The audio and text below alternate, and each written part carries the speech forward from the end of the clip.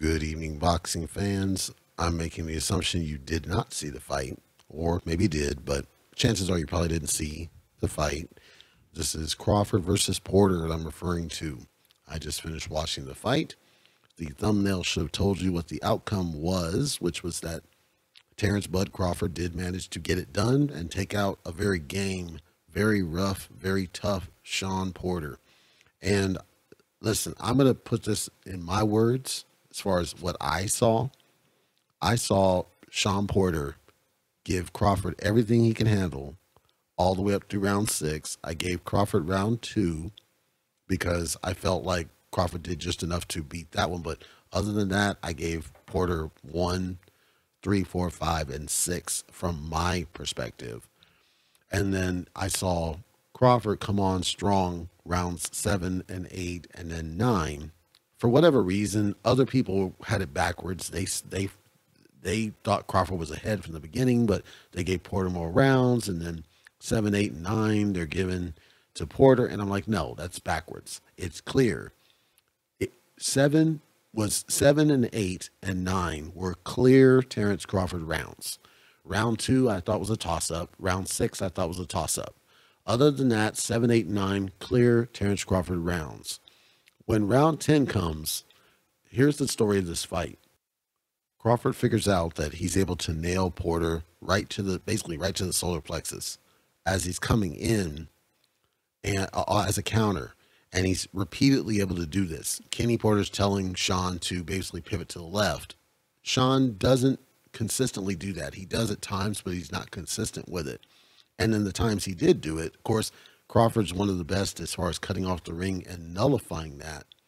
So I think Porter's earlier strategy was sound, which was high aggression, high impact, getting inside, roughhousing. He abandoned that roughly around round 6-ish. Porter's still landing quality shots, but he abandoned the strategy that was working for him. And the reason that he's doing this is because he's getting caught when he comes in now. But it's like he's not able to adjust yay or nay. And if anybody remembers Mayweather versus Hatton, a similar situation happens here where Crawford basically runs Porter into the turnbuckle. Porter doesn't go down, but it was very similar. Brought flashbacks and made me think it was the same type of thing as far as Mayweather and Hatton, where, you know, Mayweather's kind of playing the matador role, and then Hatton's the constant come forward aggressor. It was very similar, the fight cadence. I'll tell you this, though. Porter made a strong showing of himself. He has nothing to be ashamed of with his general performance. Ultimately, Crawford got it done, and the stoppage that happened, which was in round 10, Porter gets knocked down, legit shot. It's a body shot. And he gets up and he's ready to go, just like he always is. He tries to come in again, gets caught with the same shot again off of a exchange, goes down. You can see Porter's frustrated. You can see it. And then as he turns around, he's telling the ref he's ready to go. Kenny Porter's already up on the ring holding the white towel. Kenny Porter, maybe don't know this, but Kenny Porter had told Shawn, it's like, if I see that it's just not happening and you're just getting dropped multiple times, I'm going to stop a fight. As long as you're winning, you ain't got nothing to worry about. As long as I see your head, you got nothing to worry about. So this was a chess match from my perspective all the way through round 9. Arguably a chess match where it could have gone either way. I had Porter up by 1 round going through round 6. So basically I gave Crawford 1 round of that one. And then round 7 I gave to Crawford, 8 I gave to Crawford, 9 I gave to Crawford, and then of course 10 is a 10-7 round. So Terence Crawford got it done.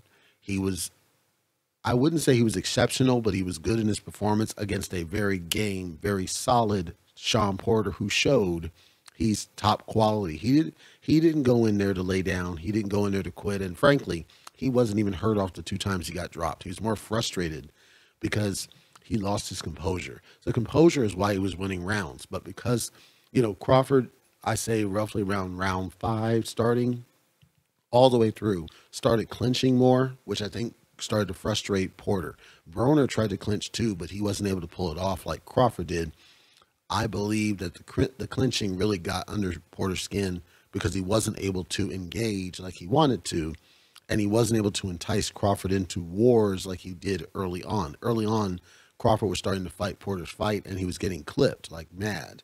In fact, there was one point in the fight where it seemed like Crawford slowed down ever briefly, and he was like briefly wobbled off of one of these exchanges. And then there were headbutts and the whole nine we expected to see. But then Crawford, Bomac screaming at him, hey, go back to boxing. And when Crawford does go back to box, finds that right hand, that shot to the body, then all the whole scope of the fight changes, because he's able to land that pretty much at will.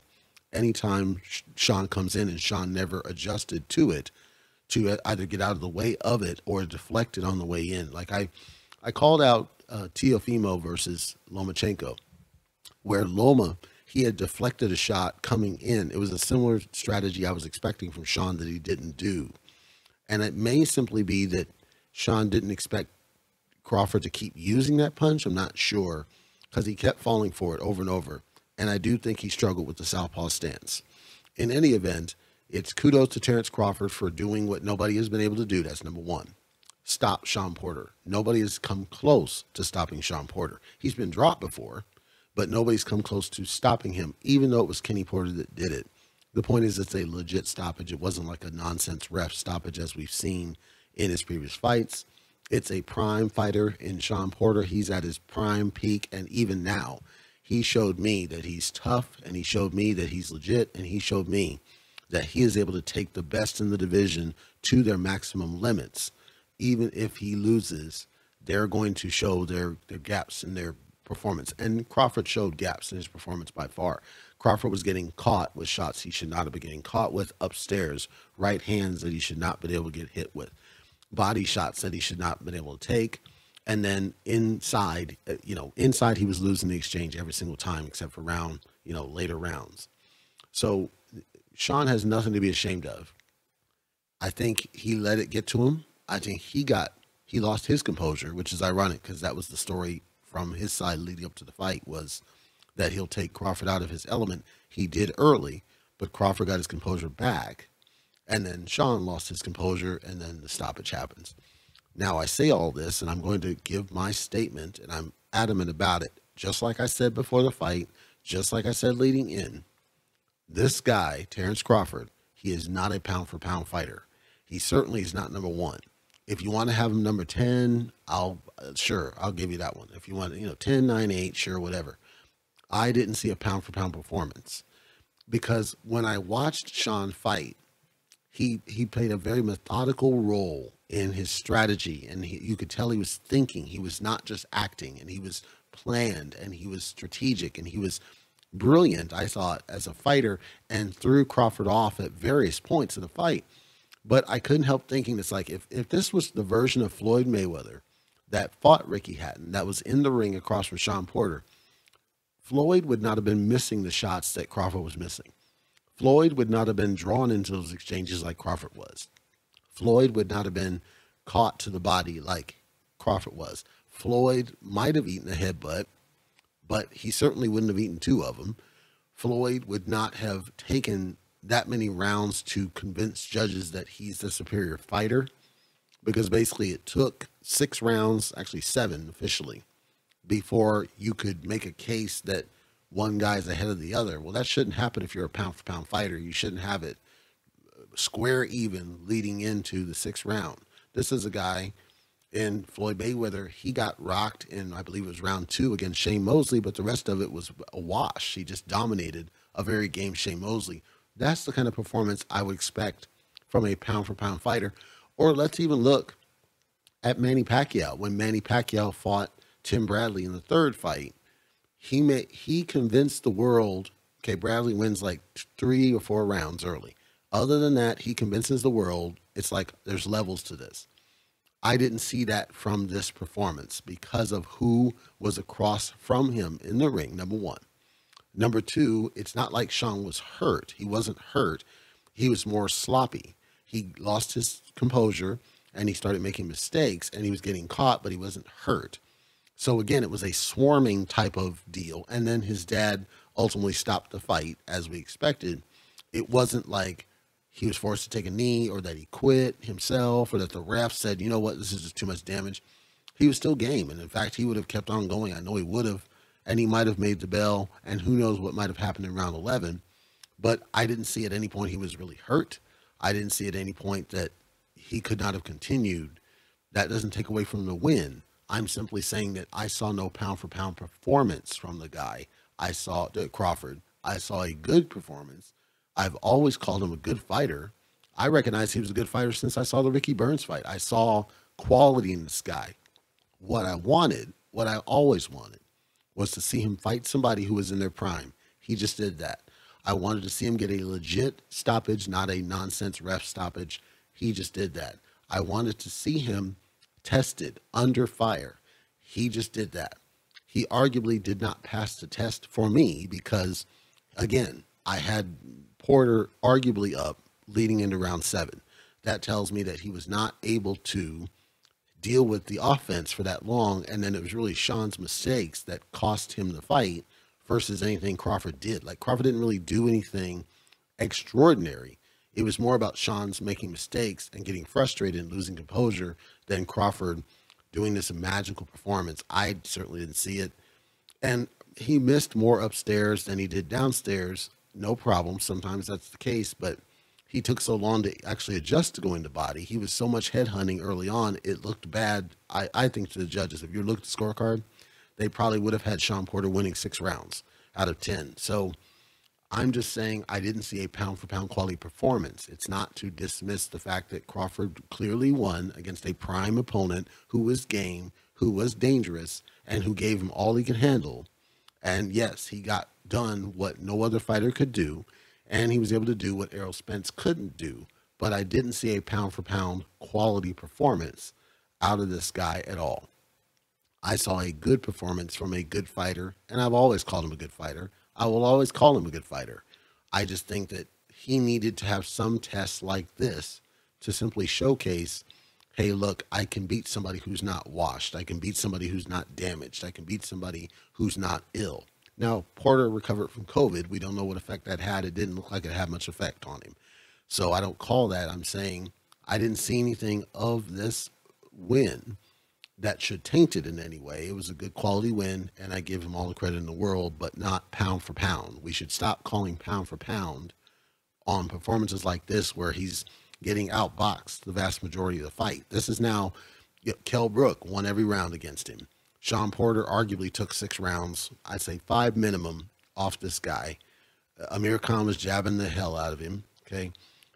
You know, Jose Benavidez, you could argue he won 4 rounds minimum. Like, if I just look at Kell Brook alone, and then I look at Shawn Porter, he's increasingly getting outboxed by guys. Pound for pound fighters are not getting outboxed, right? In my perception, they're not getting outboxed. So I don't call Crawford pound for pound, just like I don't call Spence pound for pound for the same reason. You know, he'll drop 5 rounds or something. So I can't call these guys pound for pound. Canelo is pound for pound because he is going out there and he is dominant each and every time he does it. Imagine Canelo in the ring against Shawn Porter. Shawn Porter would probably never land a shot on Canelo Alvarez because Canelo Alvarez is not going to play that. And he's not going to, and his counter uppercut is likely to shatter your face, as Billy Joe Saunders found out. So that would be a pound for pound quality performance that I would expect is from a Canelo Alvarez.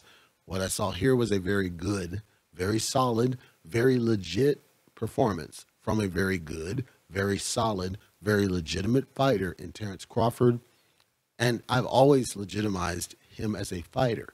What I said was, I certainly didn't see this 50-50 split for Errol Spence. I see that now. Now I can justify a 50-50 split because he did something Spence couldn't do. So now the narrative has changed, right? But before this, you know, when he's getting outboxed by Kell Brook, no, I can't justify a 50-50. I think 70-30 is fair because he hadn't done anything to justify 50-50. Now I see 50-50, but then I'm concerned because if Terence Crawford fights Errol Spence, at least the version of Crawford that I saw, and I know people say, well, he adapts to who's in front of you. He didn't adapt to Shawn Porter. Shawn Porter lost.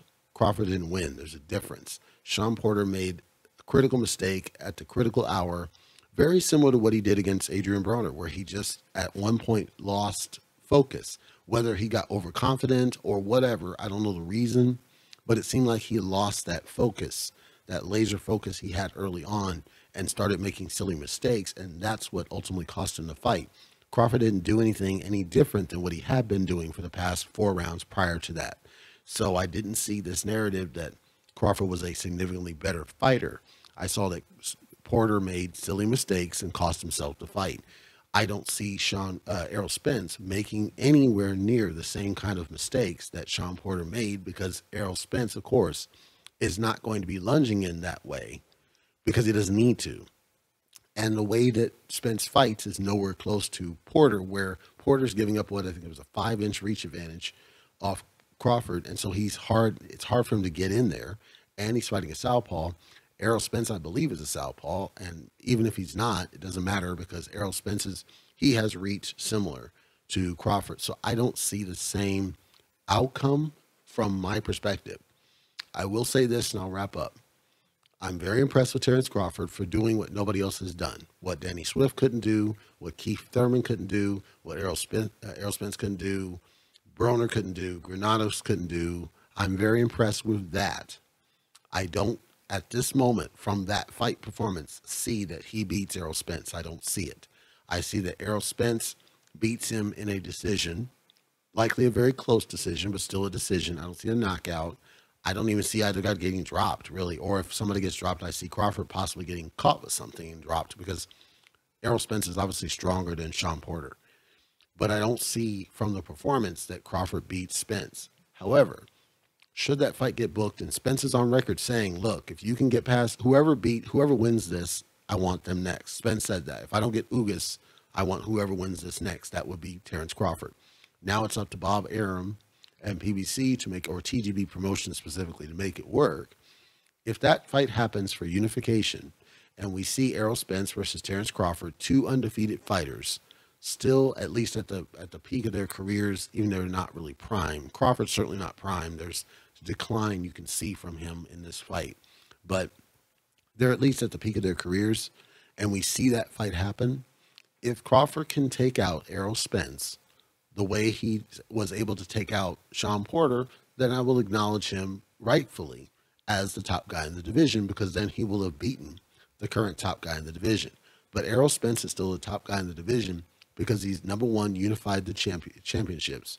Number two, he holds wins over Porter and Danny Swift, who were, with Danny Swift, he was a top 5 welterweight when he fought Errol Spence. Shawn Porter, top 5 welterweight even now.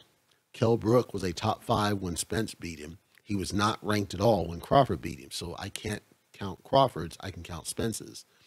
And then for bizarre reasons, people consider Mikey Garcia a top 5 welterweight, even though he's not even a welterweight. Spence washes him. I have to count that win. Spence has 4 top 5 welterweight wins. Crawford now has 1. I don't see it equal, but because it was Shawn Porter, I'm willing to acknowledge now I see a level playing field with Crawford and Spence from a performance perspective, because Crawford was able to do what nobody else could do. And that makes the fight now compelling and worth seeing. I still don't see enough of the performance to justify in my mind that Crawford's number 1. He would have to dominate Spence in similar fashion to convince me of that. If he's able to do that, good. I will celebrate it. I still won't call him a pound for pound fighter, because again, there's something about pound for pound, and the performance has to play a part of it. And his performances, I don't see it. His outcomes are fine. He gets it done and he's a finisher. But I think the totality of performance matters. When I look at Floyd Mayweather, and I gave Manny 4 rounds tops in the fight against Floyd Mayweather, and you're able to do that to Manny Pacquiao, you are a pound for pound fighter. And Floyd made it look easy at times. Same with Mosley, same with Hatton, same with Ortiz, same with Canelo, same with Guerrero, same with Berto. When you make that look easy, you're not getting outboxed for 6 rounds. I can call you a pound for pound fighter. But we're talking at the top of the class too, a Manny Pacquiao level. Crawford hasn't, this is the first time he's had to do it, and he got outboxed for minimum 5 rounds. So, okay, I see that you're a quality fighter. You're a good fighter. You're a sound fighter. You're a legit fighter. You are not a pound for pound fighter. That's all I would say of it.